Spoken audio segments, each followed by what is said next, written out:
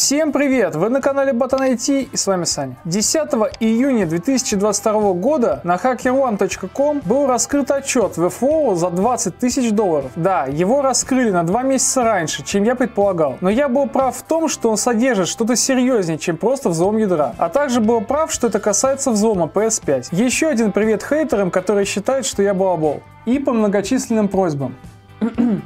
Взлом будет в субботу.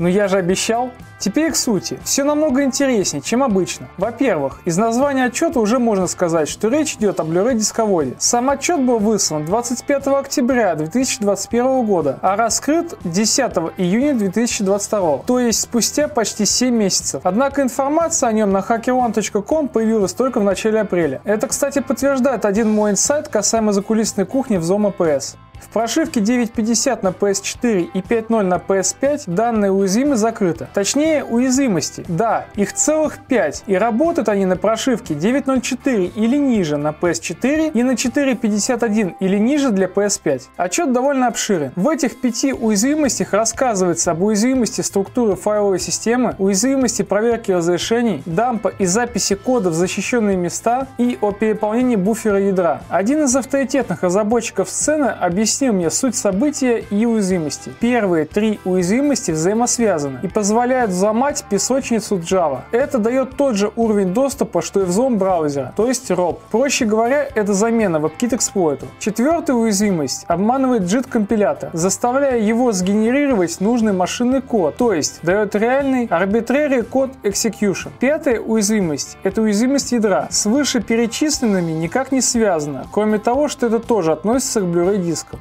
Как я понял, в итоге, для реализации 5-го этапа нужно последовательно активировать 4 предыдущих. И для этого нам понадобится Blu-ray диск, записанный специальным методом с нужными файлами. После его запуска будут выполнены первые 4 уязвимости, что позволит выполнить 5-ю уязвимость, с помощью которой будет отправлен payloader для отключения проверки лицензионности диска в консоли. Это позволит запускать пиратские диски с ISO-образами на них. Как объяснил мне разработчик, с играми все сложно. Эксплуатация первых 4 уязвимостей без кернела теоретически дает возможность запускать любой код, в том числе игры. Но нужно как-то перехватывать системные вызовы, связанные, например, с чтением файлов игры, потому что структура файлов системы отличается. По идее, со всеми 5 эксплойтами WebKit вообще не нужен. Все можно соорганизовать прямо из плеера дисков. Даже сам theflow0 написал, что преимущество данного метода в ненужности WebKit эксплойта и в том, что его стабильность составляет 100%. Однако запускать пиратские игры, по его словам, все равно не выйдет без классического в понимании сцены эксплойта ядра. И да, это касается только PS4 с прошивкой 9.04 или ниже. PS5 опять в пролете, потому что для нее нет реализации 2-го и 4-го этапа цепочки. Именно по этой причине отчет и был раскрыт. PS5 остается невзломанной, что на руку Sony. Однако по утверждению theflow0 все остальные уязвимости работают на PS5, в том числе и 5-я, самое главное.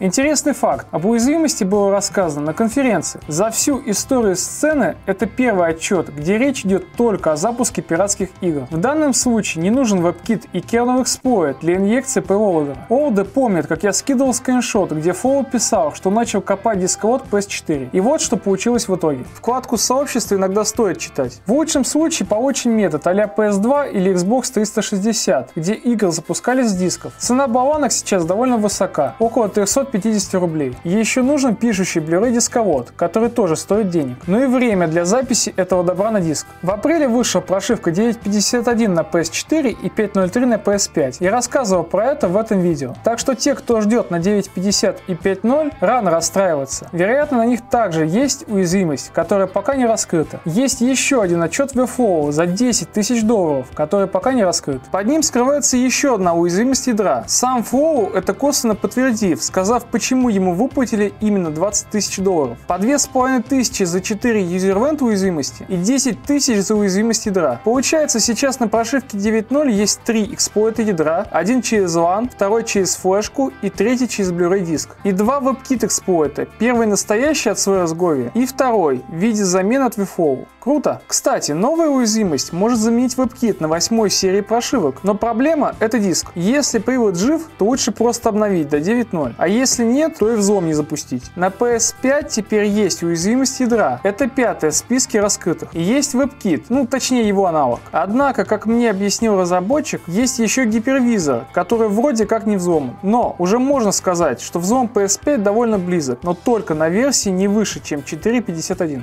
По сути, нам раскрыли способ из того самого твита от 7 ноября 2021. На нем показаны дебаг настройки на PS5. В конце презентации, которую недавно выложил theflow0, показан результат его взлома, а именно тот самый скриншот с дебаг настройками на PS5. На тот момент он тестил это на 4.03. И если кому-то интересно, эта уязвимость также работает на PS3, Xbox One, Xbox Series X и на Blu-ray плеерах. Вот мой Instagram. Я его использую для связи и отвечаю там на сообщения. А вот и Telegram. Подписывайтесь, чтобы не потеряться. Ссылки на донаты и Patreon будут в описании. И как всегда, спасибо за просмотр. Подписывайтесь на канал, ставьте лайки. До свидания.